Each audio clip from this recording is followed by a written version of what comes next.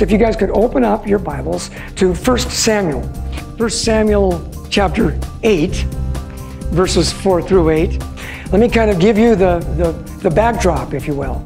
As God had just freed the Israelites from the tyranny of Egypt. They had been slaves in Egypt for many, many years. God had taken them to this promised land that He set aside for them and allowed them to come in and take over. And He established, God did, a government for Israel. And that government was what we would call a theocracy. Theos, from God. It was a government based upon God as being the king. God would appoint judges, and they would then be leaders of the people. They would be the spokesperson through which God would speak to the nation of Israel. But Samuel got to the point where he was old, and he knew that his time was short. He was going to appoint his sons as the next judges, but they were wicked. And that's where we get to this particular point. Then all the elders of Israel gathered together and came to Samuel at Ramah and said, "Make us a king to judge us like all the nations." They want to be just like all the nations. Dangerous. But this thing displeased Samuel when they said, "Give us a king to judge us." So Samuel prayed to the Lord. And the Lord said to Samuel, "Heed the voice of the people in all that they say to you. For they have not rejected you, but they have rejected me, that I should not reign over them." They don't want God to be their king, so listen, give them what they want. "According to all the works which they have done since the day that I brought them out of Egypt, even to this day, with which they have forsaken me and served other gods, so they are doing to you also." He says, "Now therefore heed their voice. However, you shall solemnly forewarn them and show them the behavior of the king or the government that will reign over them. You warn them what it's going to be like when they demand for a king instead of God." So Samuel told all the words of the Lord to the people who asked him for a king. Now I want to bring this down to today. You know, we know that God says His Word is active and alive. It's alive. Whenever we read the Word of God, it's speaking to us right here, right now. It's alive. It's meant to be applied to today. From this point, let's move it forward to the 1400s, 1500s. What happened then? God had set a perfect storm of events into place. For 5,000 years, the history of known civilization, God had kept America a secret. Civilization, if you will, had no knowledge at all of America. And then this perfect storm of events. Gutenberg comes up with the first movable printing press. And the first book he prints on it is the Bible. And with that, this printing press starts pumping out Bibles and making available to the common peasant, for the first time in all of history, the Word of God. They became extremely literate, and knowledgeable about what the Bible said, even more knowledgeable in many cases, people thought, than the Pope. And you look back at the early constitutions of nearly every one of the 13 colonies, and you see this fundamental concept that they all built into their constitutions, that in order to be a part of the government, you, number one, had to be a part of the church. And you had to confess that Jesus Christ was your Lord and Savior. Because they wanted to be accountable to God. They wanted to be accountable to God's laws. They come to the forming of the Constitution, and the very first book that the Congress authorizes to print was the Bible, so that all of the people in the country could then learn from this and use this as their basic textbook. John Adams said, if we do not have a virtuous people, this Constitution, this frame of government that we have, will not survive. Okay, you fast forward. America has just become so prosperous, and it's blessing the entire world. We get to 1962. Supreme Court all of a sudden decides that they want to kick God out of the school system. And in the next 20 years, a succession of one after another rulings of the Supreme Court, kicking God out. So instead of in God we trust, we're on the very precipice now of having that taken off of our coins. So I say, what has happened? Have not the people in the United States said, we don't want God ruling over us anymore. We want a king. Not so much a king. We want big government. You know that over 50% of all the people who live in this country right now are depending upon handouts from the government to get by. That is not the concept of the people that fled the tyranny of big governance before, who wanted to be able to live their own lives, keep their own money, and prosper that way. So here we are now, some 2,500 years later. And as Samuel warned the people way back then, he's warning us today. Let's read what he says. He said, "This will be the behavior of the king who will reign over you. He will take your sons and daughters and appoint them for his chariots, to be his horsemen, and some will run before his chariots. He will appoint captains over his thousands and captains over his 50s. Will set some to plow his ground and reap his harvest, and some to make weapons of war and equipment for the government's chariots. He will take your daughters to be perfumers and cooks and bakers. He will take the best of your fields, the best of your vineyards, your olive groves, and give them to his servants. He will take 1/10 of your grain in your vintage and give it to his officers and servants." I have 2 employees, young guys. They're in their 20s. One of them is married with 2 kids. I almost weep every time I have to give him his check, because every time I figure out what his earnings are, I have to take almost 1/3 of what this young man makes. A young man trying to raise 2 kids and be a responsible husband. He has to work 2 jobs just to get by because the government is taking so much out of his money. And he will take your male servants, your female servants, your finest young men and your donkeys. They'll put them to his work. He will take 1/10 of your sheep, and you will be his servant. And you will cry out in that day because of your king, whom you have chosen for yourselves. And the Lord will not hear you in that day. You see, we have this wonderful blessing to be able to choose our rulers. And yet we choose rulers who take away our rights. If we lose our rights, who's responsible? We're at war with the most dangerous enemy that has ever faced mankind in his long climb from the swamp to the stars. And it's been said, if we lose that war, and in so doing lose this way of freedom of ours, history will record with the greatest astonishment that those who had the most to lose did the least to prevent its happening. History will record with the greatest astonishment that those who had the most to lose did the least to prevent its happening. A pretty hard-hitting, short little segment there. And I want to just make it clear that I believe that it is the work of the devil to intimidate us, to scare us, to frighten us. He doesn't want us to speak the truth. We alone have the truth. The people who live in darkness live in darkness. The Bible is the truth. We have it. We hold it. We're here and we're studying it and we're learning about it. And the purpose is so that we can be light and salt in the world. The devil knows that. And so he wants to do whatever he can to silence us. And he's done a really good job.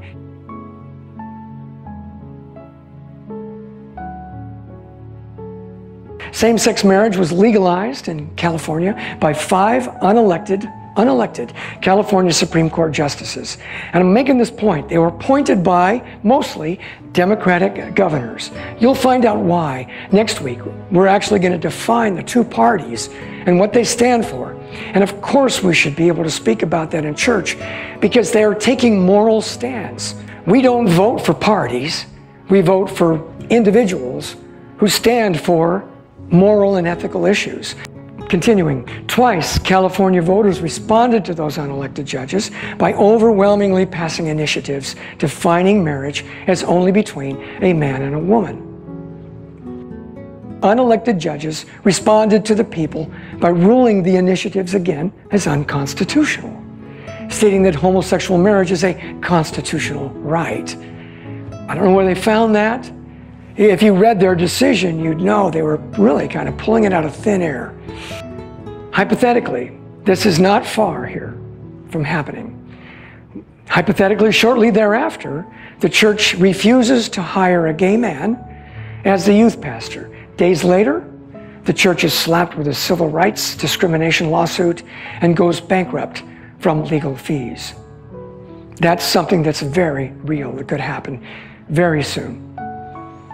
California now, anyone born in the state to change his gender marker on his California birth certificate just with a simple court order. If you were born a male, you can change your birth certificate to say that you're a female. Doesn't matter what you look like, but worse than that. School children in California are now permitted to choose either the girls' restroom or the boys', depending upon whether they view themselves as male or female that day.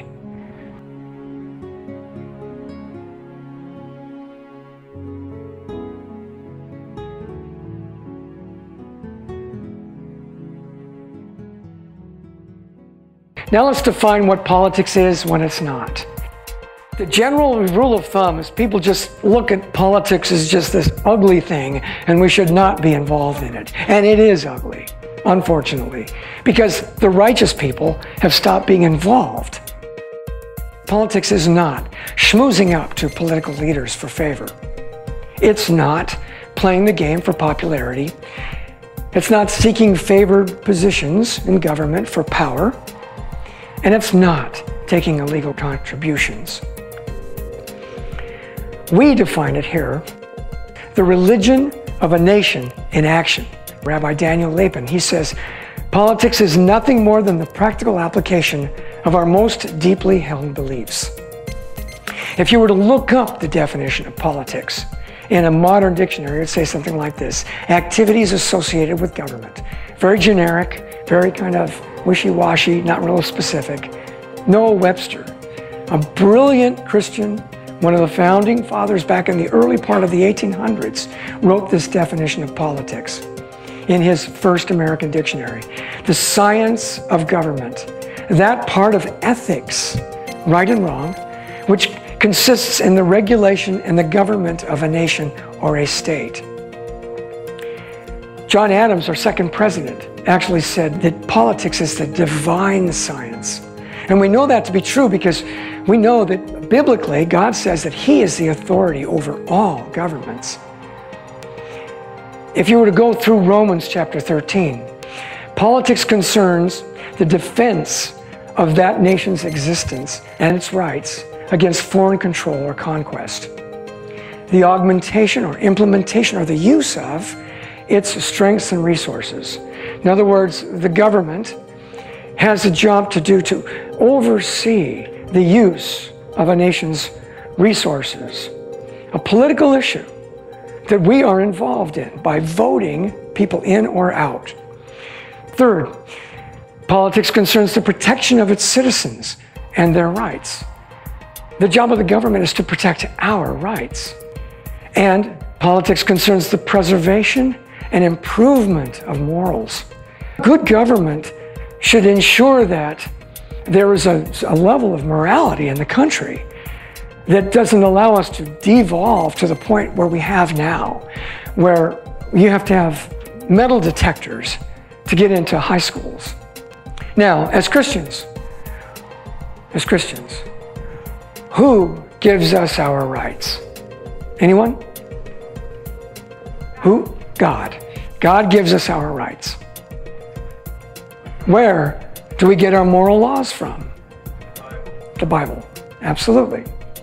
So our Bible deals with rights and laws, and so does government. Rights and laws. How can Christians not talk about politics? How can we not consider it our responsibility to be involved in the process. David Barton from wallbuilders.com, a great organization, says Congress never reflects the values of a nation. It only reflects the values of those who voted in the last election. Based on voting statistics, it is apparent that Christians could stop all abortions in one election cycle. The fact that we haven't indicates that we don't know that we have this strength and this power, or we don't care, or we don't wish to stop it. Either way, the blood of the innocent is upon our hands. Strong statement to make to the church. But once again, we hold in our hands the truth. We have the light. The people in the darkness don't. So if we don't vote, we're just giving our vote over to them.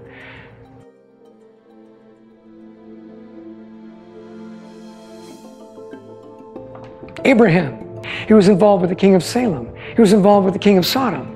He went to war and defeated 4 kings. Was Abraham involved in the political world? Yeah, absolutely. Pharaoh was so impressed with Joseph, his administrative ability, his wisdom. He was in touch with God, and so he appointed him to be the ruler. Second to him, he saved Israel because of his involvement in the political world. Moses went up against Pharaoh. Moses then became God's governor and God's lawgiver. Was Moses involved in politics? Absolutely.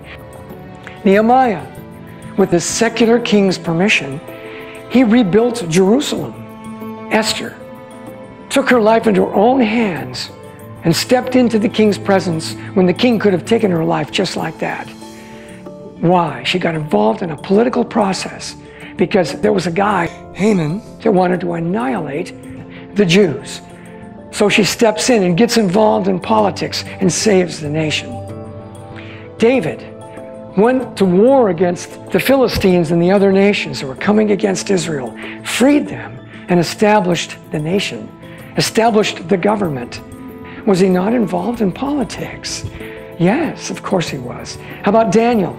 At Daniel's request, the king, the secular king, appointed Shadrach, Meshach, and Abednego administrators over the province of Babylon, with Daniel himself remaining as part of the royal court. Shadrach, Meshach, and Abednego, Scripture points out that these 3 young men were top of their class in their ability to wisely administrate the affairs of the government. And so they were appointed to these hugely important positions. Don't we need young men and women, Christians, to step into these places now? Isaiah boldly spoke out in judgment against the nations and kings of Moab and Egypt, Babylon and Assyria, among others. And he was deeply associated with all of Judah's kings for over 60 years. Elijah spoke out courageously against King Ahab, Jezebel, and all the false prophets and followers of Baal in Israel, and was threatened with death by the king as a result. But God protected him. Elisha, in the course of his 60 years as Israel's prophet, Elisha was politically involved in helping soldiers and kings, which included his political actions of repeatedly saving King Jehoram from the ambushes planned by Ben-Hadad. Jeremiah's ministry required him to boldly speak to 5 kings of Judah. He continually condemned the false prophets and unfaithful priests and prophesied destruction on the entire nation for its idolatry. As a result, he was continually persecuted. But God vindicated him. I say you'd be hard-pressed to find any prophet in the Bible who was not involved in either counseling or criticizing the political authorities of the day. Who was involved in politics in the New Testament? Let's just back up. Let's take a step back. Did the Romans run the government of Judah? When you read your Bible, do you find that the Romans are running the government and making the laws? I don't think so. You read through and you see the lawmakers are always referred to as the Pharisees and the Sadducees. But even more, think of this. When you look at America after World War II, We went in, we occupied Germany and Japan. We did so in Afghanistan and Iraq. But did we take over their entire government? No. We let the local people govern. We are there as peacekeepers. We don't want to see another huge world war break out. And that's our purpose for being there. Same thing with Rome. Who were the lawmakers of Judah? We spoke about that. They were the Pharisees, the Sadducees. And what was the name of their legislative body called? The Sanhedrin. You look at the Sanhedrin, the definition is basically a group sitting together, or an assembly. And that's the name given to the council. They had 71 Jewish sages, or wise men, if you will, who constituted the Supreme Court and the legislative body of ancient Israel. You went to trial before the Sanhedrin. They could throw you in jail. They could have you stoned. The makeup of the council, look at this, included a chief justice, a vice chief justice, and 69 general members who all sat in a form of a semicircle in a session. Does that remind you of anything? Maybe the United States Congress.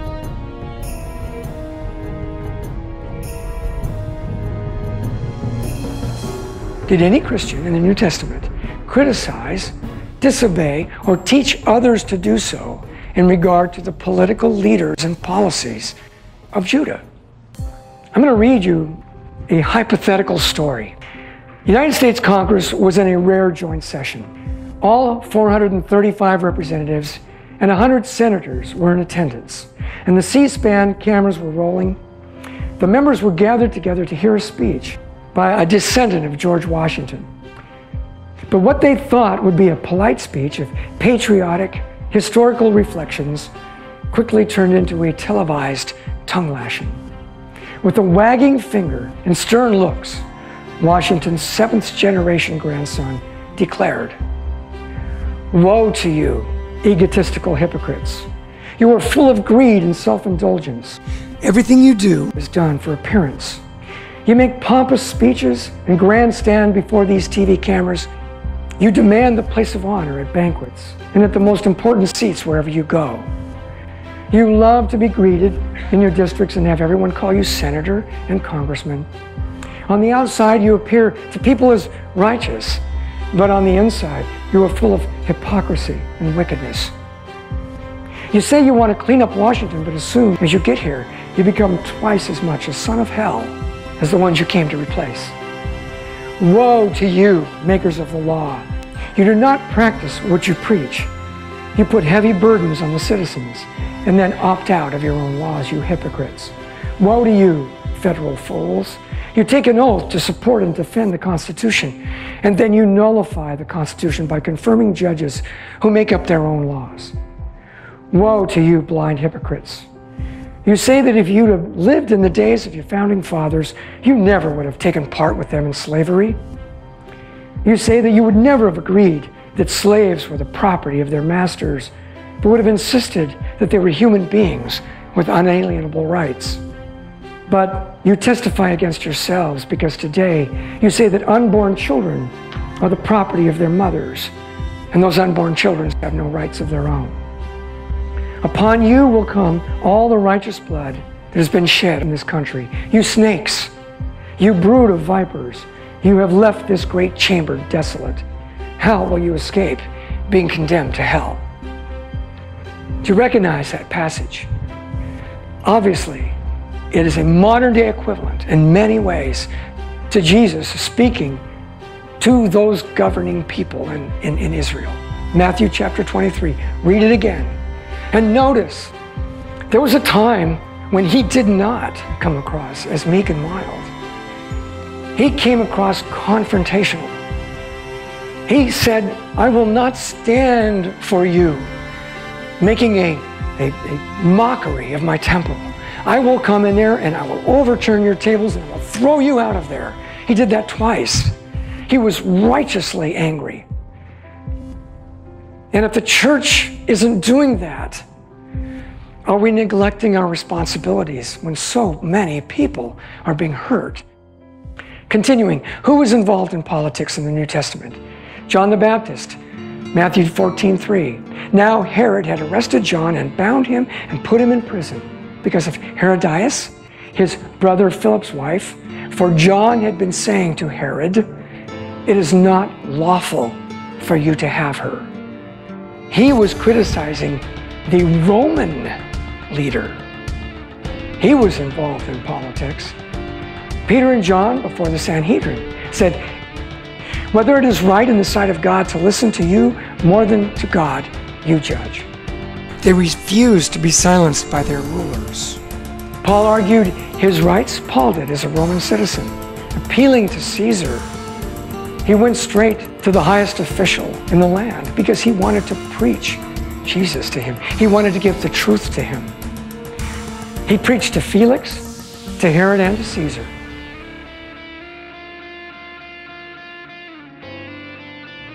So, we always look at this and we say, well, what would Jesus do? Right? Isn't that kind of the mantra that we judge everything by? Well, what would Jesus do? Jesus called Herod, the Roman governmental official, a fox. A fox was a derogatory term to the Jews. Foxes were vermin as far as they were concerned. Filthy animals. They didn't want to have anything to do with them. He called him a fox. He called the senators, the congressmen, the judges of the Sanhedrin, he called them hypocrites, wicked men, whitewashed tombs full of dead men's bones, snakes, blind men leading the blind, sons of hell going to hell. Not nice words, but he spoke the truth. And it was because he testified to the truth that he was crucified. He is our model. We are called to testify to the truth. We've been given talents and abilities, passions, things that we love, things that we're passionate about. And he says, those are the talents that I've given you. Take those and be busy about the work of the kingdom. Occupy. Be busy about my work. And that's part of it. Just get involved. Why do we need Christians to be involved in politics? James 4:17 says, anyone then who knows the good they ought to do and does not do it, sins. We know immoral men do immoral things. They promote immoral laws. Immoral men get elected who appoint immoral judges who make immoral decisions. Jesus spoke out emphatically against such immorality. And he spoke up for righteousness in every arena. With every opportunity he had, he spoke the truth and pointed out what wasn't true and what was wrong. Conclusion is this: all politics deals with morality, because politics deals with the rule of a nation. And the rule of a nation is based upon legislation and laws. All laws are moral. Whenever you make a law, it is immoral. This is right, this is wrong. It's always moral. Christians hold the key to heaven's moral truths. The world is in darkness without our influence. Because America's political system places the reins of government in every citizen's hands, Christians in America are the hope of the nation. If we rose up, we could not only bless our nation again, even in just a few election cycles, we could take over. And in so doing, we would again be a light to the world.